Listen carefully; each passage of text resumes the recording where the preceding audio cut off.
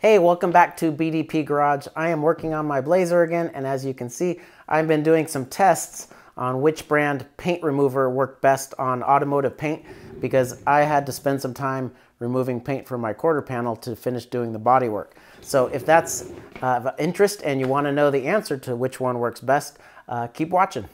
So the first one I got is this Jasco premium epoxy remover. That's what I used, and I found this other stuff that's Kleen Strip, and surprisingly the bottles are almost, actually they're identical height, and some of the same logos and stuff on them, and so I was suspecting that they might be actually the same thing in a different can. And then when I look at the back, you can see they are both made by WM Bar and Company in Memphis, Tennessee, and this one is too, and they both have the exact same warnings and all that kind of stuff. So I'm pretty sure these two things are exactly the same product in different cans. The Kleen Strip is about $1 cheaper. So what I've got today is I've got a spray-on stripper, and I've got supposedly the same formula in a brush-on. So one of the tests on my panel, my door here, is I'm going to test the spray versus the brush-on and see if there's any difference. This brush-on stuff is roughly half the price, or they're both the same price, but you only get half as much in the spray can. So the other stuff is a Xylene. I don't think this is a paint remover, it's more of a paint thinner, but I thought I would give it a try just to see. It's not something you brush on and wait. I think you put it in a rag and then you try and wipe the paint off. So we're going to see how that works. And then I got this paint and varnish stripper. It's supposedly green and slightly less damaging to the environment, I suppose. So I don't know if that means it won't work at all or what, but we're going to try it. It says it takes about 30 minutes to wait, so I'm assuming that means double. It says for oil-based coatings, allow an additional time up to 24 hours. So what I'm going to probably do is give these all 24 hours and kind of time-lapse the door, and so you can see over time how this works. And so finally, the other one is this Kleen Strip, is the orange citrus. I have no confidence that this will do anything other than make my door smell like orange, but we'll see. Maybe I'm wrong. All right, so what I'm doing here is just writing down the names of all the products in the appropriate section and then applying them with a little paintbrush the way the instructions say to. And then we'll let it sit for a couple hours and see what happens.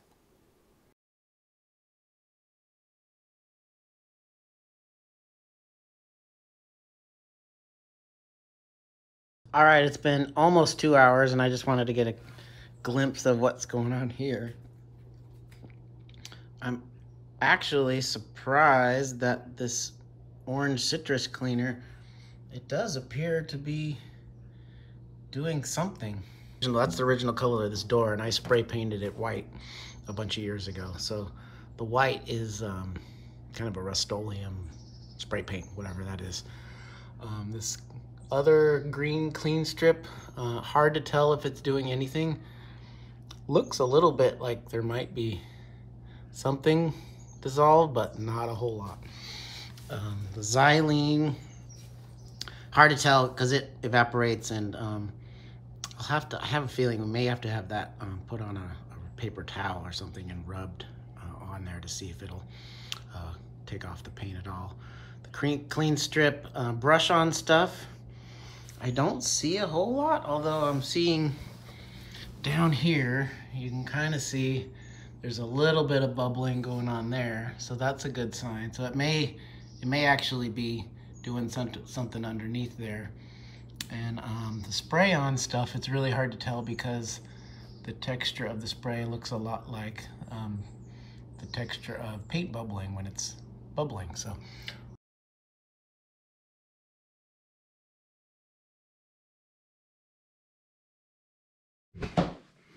All right, so I have to interrupt the time lapse because I found a bottle of aircraft stripper, the stuff that this is the stuff I talked about that used to be actually really good, but I'm noticing it says non-methylene chloride formula, and so I'm a little worried about that because it sounds like that's what was doing all the work in the previous formulation. And I'm looking at who makes it, and it's the exact same WM bar company that makes it. So I'm wondering if all of these are actually the same, and so that was one concern I had. So I went up and I looked up the the material safety data sheet for this stuff and this stuff, and there are different ingredients in them. And so I'm wondering if the WM bar company is maybe just the people formulating this for Kleen Strip, or Jasco, or whoever's doing the stuff. So possibly. So I'm gonna actually add a sixth thing over here. We're gonna call this, we're just gonna write this right on the door, and I'm gonna give it a good spray there, and then we'll let it continue, and we'll see if this is the same stuff. This stuff is about $5 more than the Jasco and the Kleen, or no, it's $4 more than the Jasco, $5 more than the Kleen Strip. So we'll see how that goes.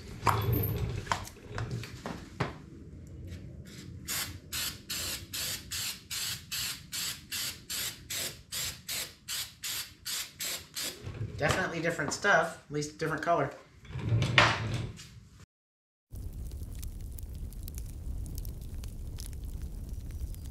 Okay, so I've got the 6 samples here. What I discovered is that it's not that you have to wait 24 hours for these to work, is that you have up until 24 hours to see if the paint's coming off or not. So that's what we're gonna do. So I got a paint scraper, just like you use it in your home on a piece of wood. You get it from Home Depot. So I'm going to try the Kleen Strip premium spray stuff first. And I'm just gonna, I think I'm gonna start halfway up. Okay, so it didn't look like it wasn't bubbling like the old stuff used to, but it actually did remove, it is removing some stuff here.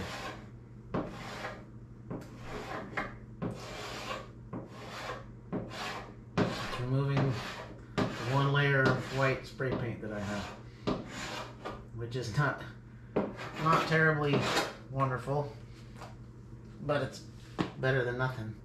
I think I'm gonna leave it for now, just for fun. And now let's try the brush on stuff.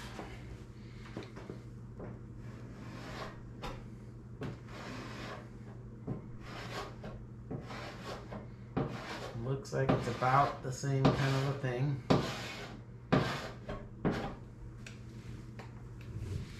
And let's see if I can keep it from dripping on anything other than the cardboard down here. I don't see any difference with the Xylene stuff, but let's go ahead and kind of as expected. I mean, the tool is doing a little bit of scraping, but it's not doing terribly much there. Oops. And next one is the Kleen Strip, the green stuff.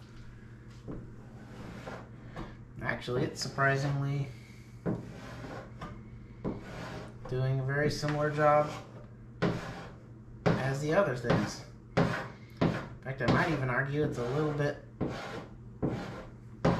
better. Paint seems a little softer here. I don't know if you can't see that on video. Okay, so let's try the orange citrus remover, and it is surprisingly doing a very similar job.